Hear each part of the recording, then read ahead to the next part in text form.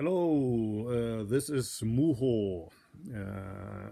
I've got an important announcement to make in English, and that is that I'm gonna retire as the abbot of Antaiji next year, 2020.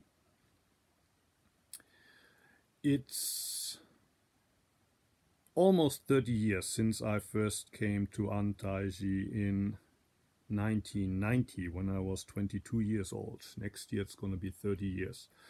I didn't spend all of these 30 years in Antaiji. After my first visit in 1990, I went back to Berlin to finish my university studies. But then I came back in 1993 and ordained with my teacher, Roxie, and studied with him until 2001. And during that time, I also did practice for 1 year in a Rinzai monastery in Kyoto and in Hoshinji, another Soto monastery in Fukui prefecture.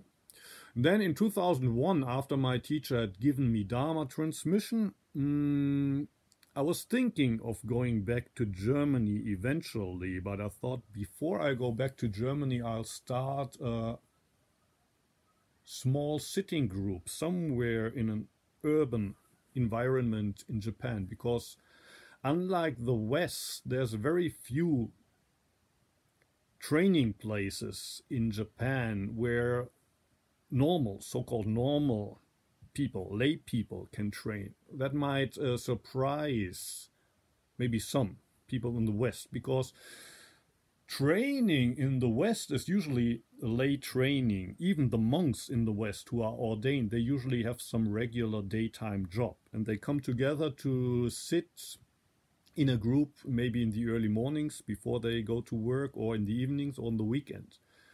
And you use the holidays to maybe gather and practice a session together. In Japan, sitting practice is more or less reserved for ordained monks who practice all year long and often in a secluded environment, or even if the monastery is in the city. They usually do not accept participation from outside. So there are surprisingly few opportunities for an interested Japanese layperson to practice zazen on a regular basis. Some of these monasteries offer a sitting group once a month, on maybe, for example, the third Sunday each month. But even in a city like Kyoto, where there's lots of monasteries, it's hard to find a place where they would allow you to sit with the monks every morning or every evening. So 17 years ago, in 2001, I decided before I go back to Germany, I will start a Western-style sitting group in Osaka. But when I went to Osaka, I was surprised how expensive the rents were. I couldn't even afford an apartment to live by myself. Far less could I pay for space where, say, half a dozen of people could sit together. But at the time, a lot of homeless people were living in the parks in Japan. For example, in the Osaka Castle Park. They lived in, cheap tents that they had built from blue sheets. And when I saw that, I thought, well, in a way, that's exactly what Shakyamuni did 2,500 years ago. It's not that Shakyamuni would have practiced in a palace. He left the palace to practice Zen under a tree. So I asked these homeless people, is there some space where I can put up my tent as well? And they said, of course, please, wherever you want. And right on top of the moat of Osaka Castle, where you had a great view, there was some space. And I put up my tent and I practiced Zen every morning from 6 to 8. In the beginning, I was sitting by myself most of the time, but then I put that information out on the internet, and people who had seen that, who had seen my first homepage, they started to come. After a couple of weeks, sometimes there were 3 or 4 participants. That was kind of the maximum. There were never more than 5 of us, I would say. But the feeling that in the spring maybe more people would come when the information had spread. But then on February 14th of that following year, 2002, my teacher died in an accident when he was shoveling snow around the monastery. And I was appointed as the next abbot. So that's more than 17 years ago now. Nobody expected that, the least myself. Probably my teacher never thought that I would be his successor. But that's how it went. And it's been, well, 17 years since then. And, well, I spent probably 26 years or so of my life actually here at Antaiji. So if you round it up, it's 30 years. And I remember that when I first came to Antaiji in 1990, when I was still a student, my Dharma brothers would point me to a lecture that Uchiyama Roshi gave when he retired as the abbot of Antaiji when it was still in Kyoto in 1975. He gave a speech, and at the end of the speech he gives these 7 points of practice that you can also find on our homepage, and I will put a link below. And all 7 points are worth reading, but the 6th one is especially, well, impressing, but also shocking in a way. He says there, sit silently for 10 years, then for 10 more years, and then for another 10 years. When you're 22, like I was when I first came to Antaiji, 10 years is a long time. 10 years sounds like a pretty long time to do something that, as they say, is good for nothing. The Zen is good for nothing. To practice that for 10 years, not so easy. And then what are you supposed to do after 10 years? Do it another 10 years. And what are you supposed to do after 20 years? Practice it for another 10 years. So where is it gonna get you after 30 years? Well, if you're 22, when you start with this life, after 30 years, you're gonna be 52, and that's basically the answer to the question, where is it gonna get me? You're gonna be 30 years older. But saying that, I don't regret anything. Rather, I'm grateful to all those who allowed me to do this for rounded up 30 years here at Antaiji. First of all, my teacher who allowed me in and who ordained me as a monk. To my Dharma brothers who taught me the ABC of practice. And then later, after I became the abbot, to all those who helped me run the place and keep the place up for the last 17 years.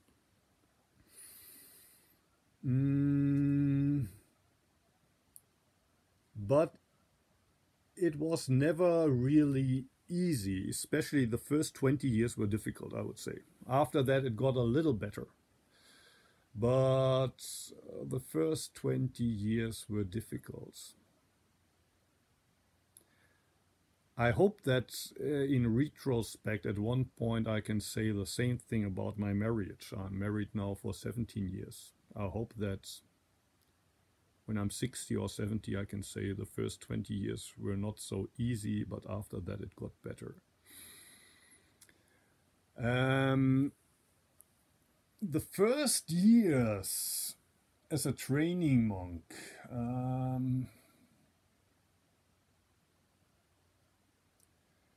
they are hard because you have to give your all. And, well, you've heard that, and you read that in books, that it's a life and death matter, and you have to let go of everything. But then when you're actually standing there at the edge of the abyss, it's not so easy to make that extra step. And yeah,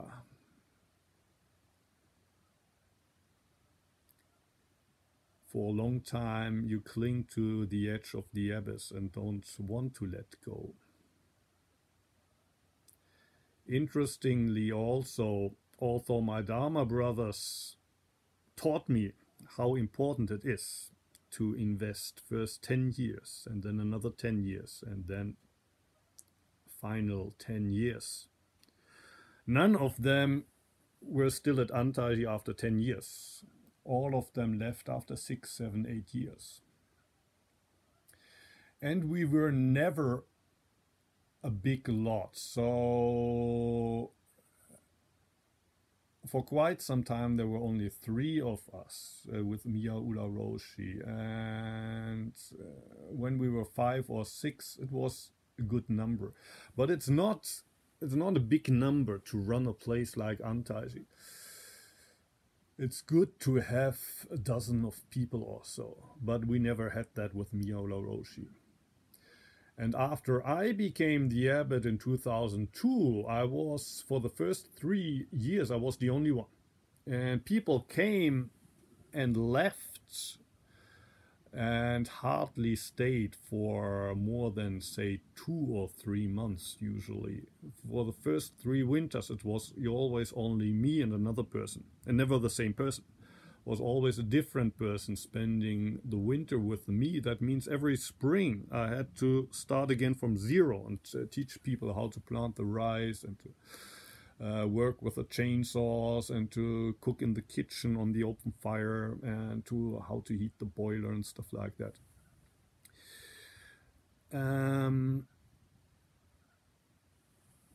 The policy at the time was the same as with my teacher, that basically you could come anytime to Antaji. There were no special conditions and you could leave anytime. But the idea was, of course, that there must be some serious people who take Uchiyama's admonition serious, that you should stay there for 10 years and then another 10 years and then maybe a final 10 years. But nobody stayed. Probably, well, part of the reason was myself. I thought, well, obviously I'm not a good enough example of Zen practice, so that's why people don't want to practice with me. And after 7 or 8 years as the abbot, I was pretty desperate, and even at the time I thought about closing. Maybe it's better if I just close the place and say, well, everything is impermanent, and that's true for Antaji as well. Practice is gonna continue. It's not that the tradition of Sawaki Roshi or Uchiyama Roshi will die out if Antaji will disappear.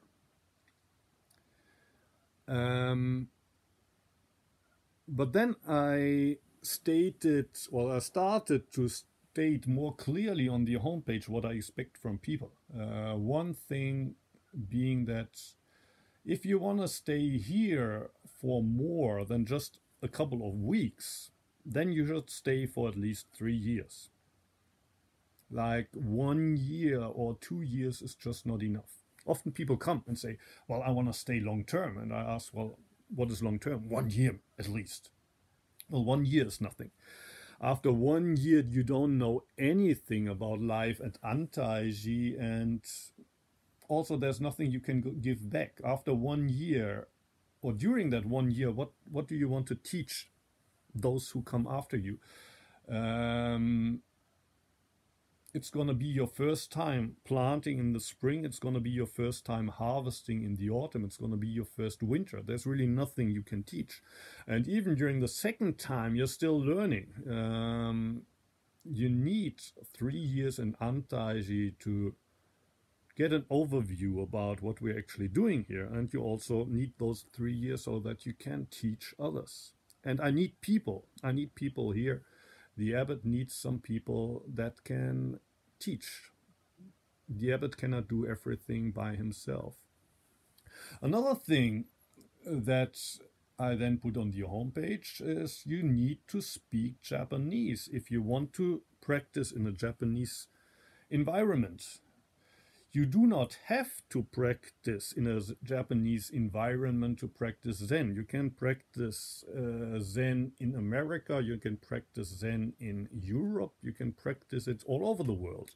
But if you want to practice in Japan, you should at least speak some Japanese. In my case, I studied Japanese in university before I came. It's not necessary that you do that, but the problem I had during the first decade as an abbot is that if I had 10 people in the monastery, or maybe even 20, still there was only 1 or 2 of them who could answer the telephone. So if the telephone is ringing and that one person is somewhere outside, nobody can answer the telephone. Or sometimes it was only me. I'm the only one who's able to answer the telephone call. At the same time, I have to greet and talk with Japanese guests because nobody else can talk to them. If somebody has an accident and needs to go to the hospital, I have to take them there and translate for them because they don't speak the language. They're not able to communicate with the doctors and nurses. So even now I often get mails from people that ask me, is it really necessary that we speak Japanese before we come to Antaiji? The answer is yes, it is necessary that you speak Japanese. But fortunately now more and more people realize that it's a good idea that if you think you need to practice in Japan, you also need to speak the language. And more people pick up some Japanese before they come to Antaiji, and that has made it much easier for me now. Also, and a lot of people were not so happy about that, I wrote, or I'm saying now, you should be between 80 and 40 when you want to practice at Antaiji. I'm 51 now, and I realized after I became 40, it's not the same anymore. It's not so easy anymore. I mean, there's still lots of things you can do with 50, and there's some people who are super fit even when they're 60, but life at Antaiji is not the same as mountain climbing or running a half marathon. It's a 24/7 affair, and a lot of people don't want to believe me when I say this on the internet, but when you actually come here, you will realize it's not so easy for an older person to live here, especially if at the same time also you don't speak the language and you say I'm 55, I'm personally fit, I'm healthy, I'm doing exercise, and I want to start learning Japanese from now. Well, good luck with that if you're already 55. And all of your Spanish and all of your French and all of Swahili that you know won't help you with that. It's a completely different language. Learning that when you're a senior already, it's not so easy. So part of the reason why it's become easier after 20 years now is that more people, they take this warning serious. At first, when I put it on the internet, I thought maybe nobody will come after now. Now people will stop coming and I will close the place. But actually, more people came and people stayed for longer. And next year, in 2020, Eko-san will take over the place from me. She's gonna be the new abbess. Maybe some of you have seen her on the internet, her Dharma talks. She tries her best to speak in English as well, but she's Japanese, so if you want to train with her, it's even more advisable that you study the language before you came. If you know the movie Zen for Nothing, which has shown in Europe 2 years ago, but as far as I know, not in English-speaking countries. So if you're seeing this in America or in England, you might not have heard about that movie, although the trailer is also up in English. I'll put maybe another link to the trailer below here as well. Eko-san can also be seen in the movie a couple of times. A very powerful woman. And I'm looking forward how Antaji is gonna develop after she becomes the abbess. It's also the first time in the history of Antaji that a woman is in charge of the temple. Okay, so much from my side. Actually, I'm gonna move to Osaka already in the spring, but this year I'm gonna move back and forth between Osaka and Antaiji, and I'm gonna be here for all of the retreats. So if you say I can't come for 3 years, also I don't speak any Japanese and I'm over 40 years of age, that's not a problem if you want to come short term to Antaiji. We have 5-day retreats in May, July, and there's also a session, Antaiji style session, pretty demanding, but if you want to experience an Antaiji style session, 15 periods of silent sitting and 2 meals per day, and apart from that, only kinhin every hour. That's possible in November.